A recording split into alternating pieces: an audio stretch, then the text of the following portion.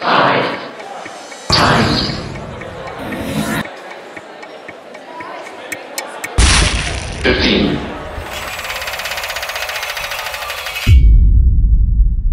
you all. It was a real joy to hear everyone speak this evening, to feel like I was in the same room as these incredible writers. So the book is about Francis Bacon lying, dying, reckoning with himself and his work, and it tries to create a painterly surface with language, therefore busy with lots of other ideas and history and memory and delusion and sex and practicalities, physical things. So it's a kind of sensory essay. And for 5 by 15, I've translated it outwards, further down the line or backwards to the point of encounter between a viewer and a work of art in real time with all the other rubbish that goes on in one's own mind or in the room that one is in. And 5 by 15 have very kindly let me cheat a bit and use notes so that I can whip along at the speed of thought, or a bit faster even, to create this kind of hyperbolic encounter between myself and Francis Bacon. So this is me, and this took place on Saturday, the 18th of May, 2019, in the Minneapolis Institute of Art at about 4 o'clock in the afternoon. I was supposed to be at Fiona's at 6. I am supposed to be at Fiona's at 6. I should turn my phone on and check the time actually, but I need a wee and my knees hurt. I think I've ticked my culture box. I think I'll just check this last room, the middle room here, and then, ooh, crikey, Mikey, don't look now. Oh, get in, straight ahead. There's a smack bang middle of the 50s iconic screaming Bacon on that wall. Ooh. Hello, ducky. Thank God is my first thought. I need a wee is my second thought. A familiar face or a half face, an X face, a not face is my kind of deja vu, looping familiar afterthought. Ooh, would you look at that? It's an act of aggression against the idea of faces. I feel I'm at home in room 376 of this foreign museum. The screaming man could be David Sylvester, could be a pope. Teeth, eyelids, ear, collar, the white on that collar. It could be a hug from a long lost friend. I'm so happy to see it. God, I'm really bursting through it's boiling in here. I wonder if they do sandwiches down here. Let's get a look at you. Oh, yes, mate. I've seen 3 or 4 of these from this series in the wild, but this is a really good one. So jet lag makes me feel completely mad. It affects my belly. I feel confused and emotionally strung out, and I said goodbye to my wife in New York, and I was then up drinking till 4 a.m. with the playwright, and then my tenses started to be scrambled to kind of before and after, and I've been awake since I saw this painting in 1996, and then I was just crying in a diner and crying for no other reason, and the whole thing was so emotional, and I was so nervous, and being away is so strange. And then I went to the gala and I made my earnest speech, and I met the famous poet, and I was dressed like an estate agent in my shitty cheap suit and my crumpled shirt, very Bacon to be a snob about the cut of a suit. Oh, Francis, year after year. Have I seen this painting before? Seeing this painting racked with a kind of political anger, rage, frustration, and no. That was my previous visit to Minneapolis, never to be forgotten because it was the 24th of June 2016, the day after the Brexit vote. I'd been out with Marlon James. He'd said, "Oh God, I'm sorry," as he slid his phone over with the results of the referendum. And here I am name dropping, a very Francis Bacon thing to do. So did I mention I was with Marlon James? And suddenly in the gallery with the memory of Marlon James and the painting by Francis Bacon, I'm feeling a kind of rushing schadenfreude towards these corrupt Babylon puppets made of Fortnum and Mason smoked eaten pate, despicable fucks, as I would say. Ha ha, Francis, you are too much. I should turn my phone on and check the time because I'm supposed to be at Fiona's at 6, but I suddenly feel with this kind of rushing desire to see them howling, shame ripped, disintegrated in the way he can disintegrate a person by horror at their own sickening, sterling, deranged, moral abjection, livid, strapped in a chair, all Bacon's popes like Alton Towers roller coaster pant shitters, just the right side of funny, not at all funny, clinging to their fragile shadows and their fake chairs, but it's history that's got to them, not heights, not speed, not shame, mortality, a screaming hunk of self-imitating establishment meat. Always think of Bacon when I look at Westminster.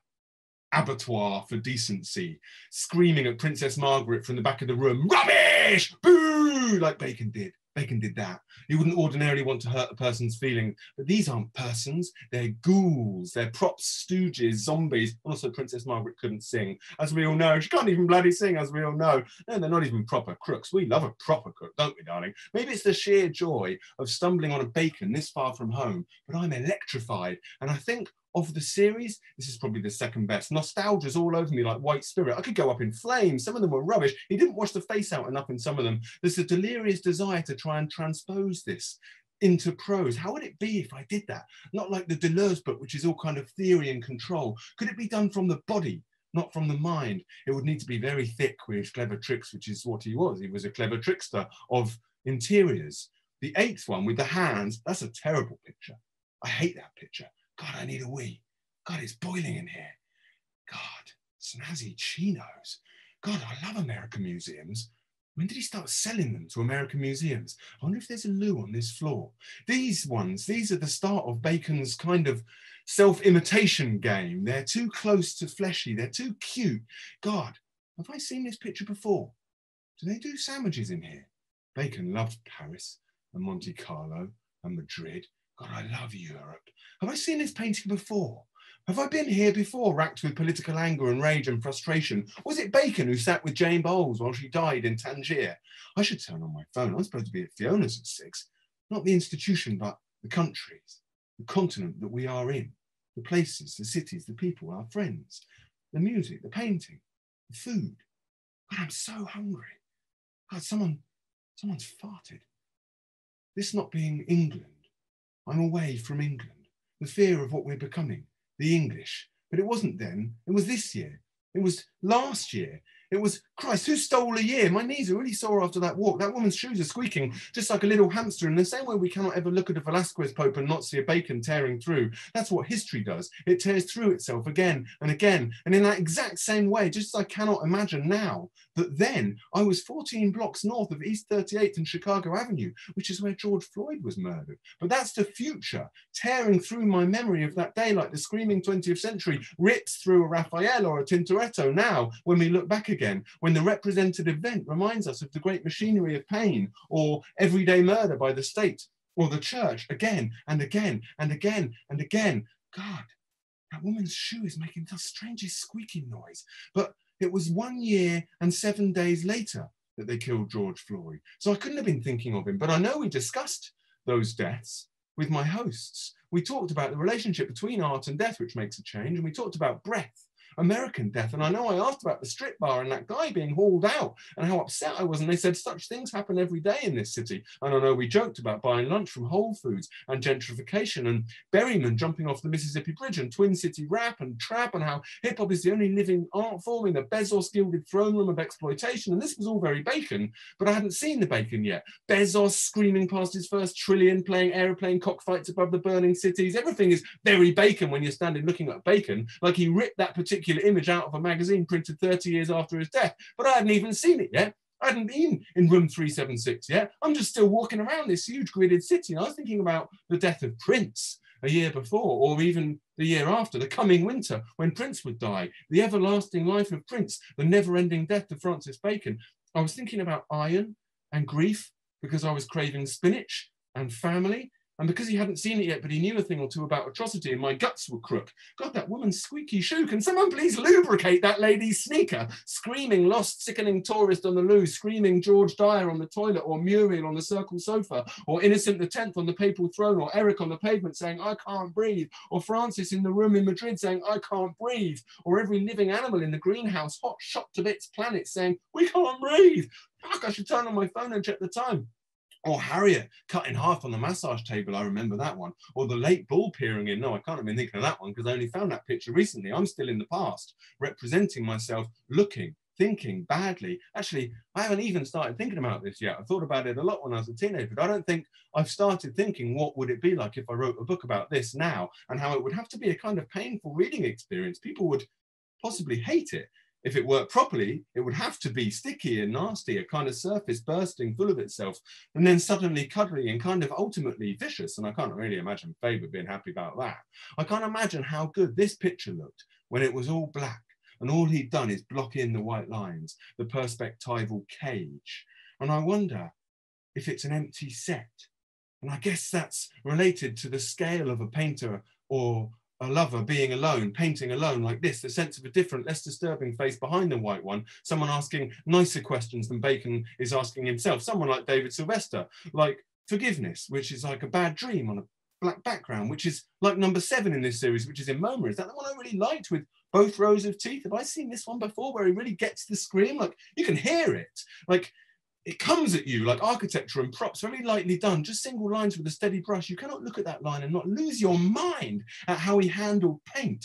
Teeth that will keep biting after rigor mortis, bite fresh as 50s sickness, grandad molars. He is all unease, all space. He's a carver. He's a virtuoso surgeon of emptiness. This is why reproductions of Bacon are so laughable. You have to stand right next to me here in Minneapolis, smell me, ask if I can smell cedar or bergamot. I can smell cedar or bergamot. It's that man, it's that real man. Opposite that unreal man, the painted, not painted death mask of Blake, painted orange murder mask of Trump. This was back then. And I'd say, look at that line, compare that to number 5, which you hate. God, my knees are hurting. Cartilage, ligaments, narrow bones, sockets, marrow, bones, grinding, yellow thickness of feeling. Looking harder at it, oil paint, rags, white spirit, terps, gold, velvet, incense, weird scraping, squeaking noise in my head. That could just be the jet lag. Naked foot in sneakers squeaking. That woman's foot. Oh, the way that yellow bunches at the first application like a mistake, like ecstasy, like a forever popping, electrifying. Fancy a person finding their medium like Francis Bacon found oil paint, fading, fading, fading, straight like a machine did it, glitched like a man did it, copying himself, thinking money in the bank. That's how I can make what I need to make. God, I need a wee, but I can't quite bring myself to leave this painting. It makes me think about honesty and value. For some reason, this one makes me think of Rupert Murdoch. What now, old fella? Screaming old man, packing power and banknotes into a carry-on suitcase for the final journey, richer and more pointlessly powerful for the big deathbed interview. That'll make you scream on your throne. And I was wondering, when did Bacon start selling these paintings to America? So I checked the wall text, and then I did a thing which I do before I kind of erupted into this weird Cod Beckett 2 actors on a stage internal monologue with myself. When I see a Bacon in the wild, I leave the room and pretend I haven't seen it. And I need to sit down, so perhaps if that old man would vacate that bench, I could do that. And now consider me, 4,007 miles from home, trapped in the year before my dad was born, 5 years before my mum was born, one dead dad on the overseas floor, Quaker pain, angina disaster, Francis cough, cough, cough in the air raid, good early learning with the stable mates, Francis cough, cough, cough in the clinic, fakey, cakey masks, toggle off old power, I'm hungry, I wonder if the cafe is open. Do they even do sandwiches here? Anglo-Irish painter, American philanthropy, 307 days before George Floyd is killed, 14 blocks south from here, re-enter the painting, Trump calling white supremacists very fine people, re-enter 2019, Rees-Mogg lying laughing on the green bench at the idea of children starving in this country, very, very Bacon, Odalisque with bloody hands, throwback, antique, ghastly Mobius strip of meeting and re-meeting an image like this, set against the newsreel a year before, a year after. Should I turn on my phone and check the time? 1 in a series of 8, some crap, some genius, misremembering, remembering. Have I been here before? Have I said all this to you before? Was I saying it about Crow? Show my workings. Step aside inside another image. Excuse me, cultured Minneapolitans, I'm here to see my screaming accomplice, my pal, my good personal friend, Study for Portrait 6 from 1953. We are old friends, you see. Budge over, smelly bergamot man. My friend and I have a time travel argument in the diary because neither of us have been here before, but the world would erupt in a storm of purple velvet and scorched dead cod sci-fi fesh if either of us were to admit it. But first, because this is Bacon, be polite. Hello, you lovely thing.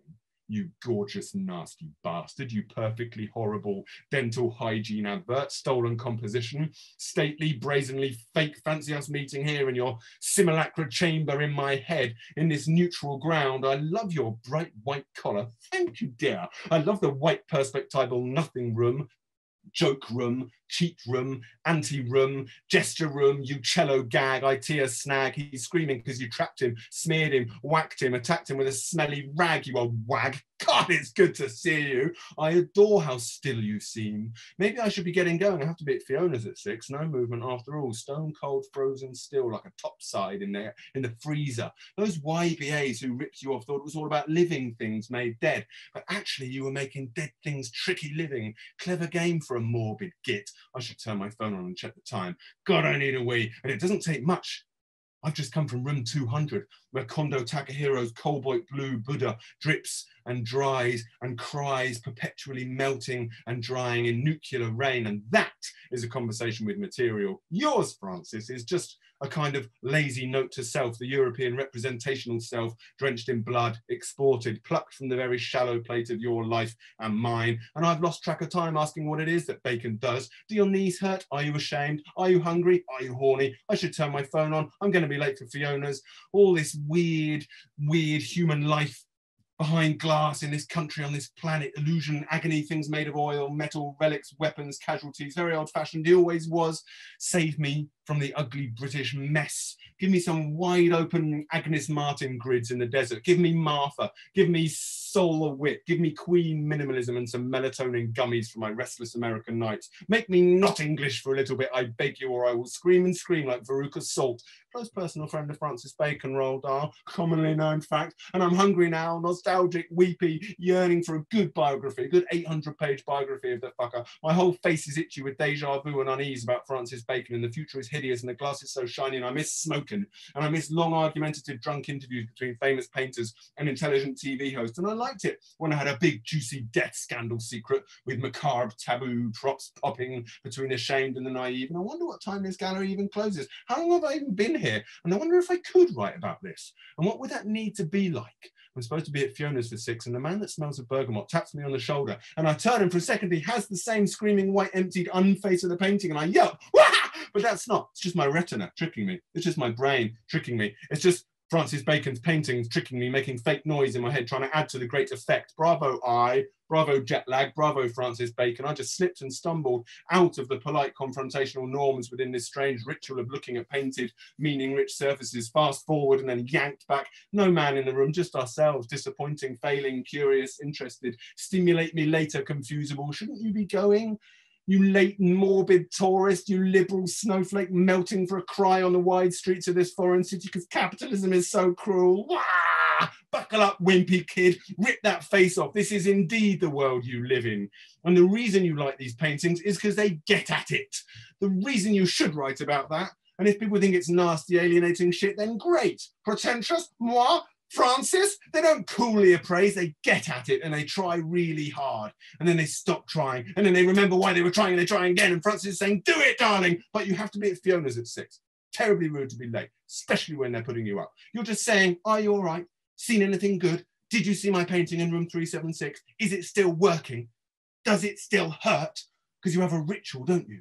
When you see one of my paintings overseas, you stop, you pretend to leave, you go in again.